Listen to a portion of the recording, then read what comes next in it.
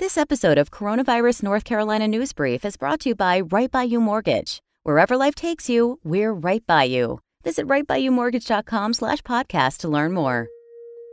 From WRAL News and the Capital Broadcasting Podcast Network, this is your Coronavirus North Carolina News Brief for Wednesday, November 11th, 2020. I'm Brian Schrader. North Carolina's climbing coronavirus cases and the shattering of new records has prompted Governor Roy Cooper to keep the state paused in Phase 3 for at least 3 more weeks and also implement new restrictions for indoor gatherings. Group sizes now are limited to 10 or fewer people indoors. Cooper urged families to pay particular attention to those restrictions as we get closer to Thanksgiving. We can put the sickness and the economic hurt in the rearview mirror if we pull together. That takes everybody committing to a safe holiday, even if it means changes this year. Reduce the invite list, space out your tables, get a COVID test before the event, or better yet, connect virtually. I know North Carolinians are creative and will find amazing ways to celebrate the holidays while still keeping our communities safe. The current restrictions are in place until early December. Experts around the country and here in North Carolina are optimistic about the Pfizer vaccine. This week, the pharmaceutical company announced that its version of the coronavirus vaccine is 90% effective. NC State professor Dr. Julie Swan, who advised the CDC during the H1N1 response, talked with WRAL's Gerald Owens. She believes the state is ready and has the proper logistics in place for mass distribution as soon as it's approved. With the vaccine looking 90% effective, as they say, how excited should we be about this news? It is really positive news. We just have not known how well the vaccine, these new vaccines are going to work. We know that they have to be at least 50% effective for the FDA to approve them, but this is really positive news. Of course, we don't know everything yet, but it's definitely in the right direction. Does this put Pfizer at the forefront of the vaccine race as you look at it?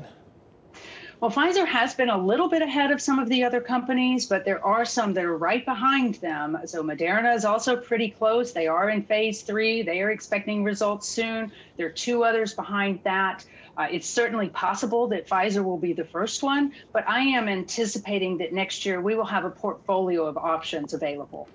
State officials estimate 7 million doses will be needed to cover everyone here in North Carolina once it is cleared for distribution. From what you've seen of the state's planning, is North Carolina ready for this undertaking?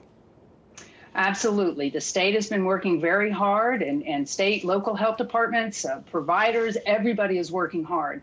Those 7 million doses, or perhaps even more if you take into account the second dose that is needed, will not all be available at the same time. This will roll out over time. So it won't be quite the flood that would make it seem like. It will still be challenging across many fronts, but lots of different parties are working now to help ensure that we have a good distribution system in place for the vaccine. For most of us who aren't familiar with the process, what kind of preparations are already taking place to distribute a vaccine? So we are getting the information systems in place for ordering and tracking and registries. Plans are being made about priority populations and how best to reach them. Providers are signing up to be administrators of vaccine to individuals. There are plans being worked at with commercial pharmacies. We're also looking at the ultra-low cold chain requirements for Pfizer and for others. And I say we, but this work is really the state health department and the other partners around the nation with many different organizations, including private companies participating as well. What's the most realistic timeline for vaccine delivery?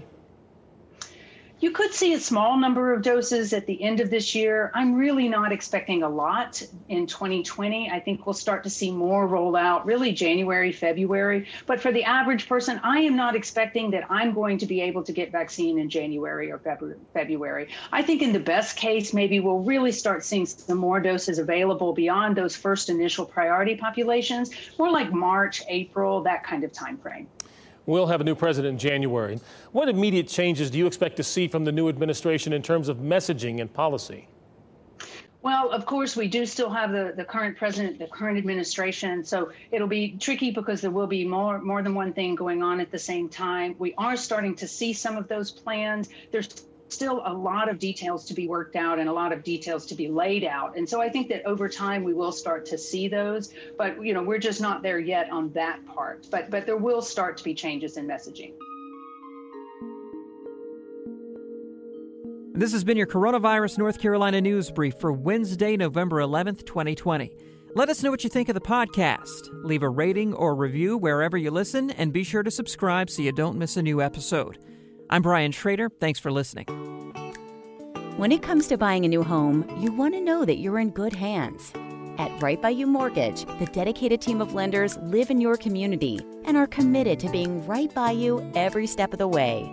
Whether you're a growing family, a relocating professional, or a retiring couple, they'll partner with you to find the right loan to fit your unique home buying needs. Plus, listeners of this podcast will enjoy the Right By You Mortgage on-time closing guarantee. They promise to close on time or they'll pay you and the seller $500. Visit rightbyyoumortgage.com/podcast to take advantage of this offer. Wherever life takes you, we're right by you. Go to rightbyyoumortgage.com/podcast for full details. Equal housing lender, NMLS number 402136.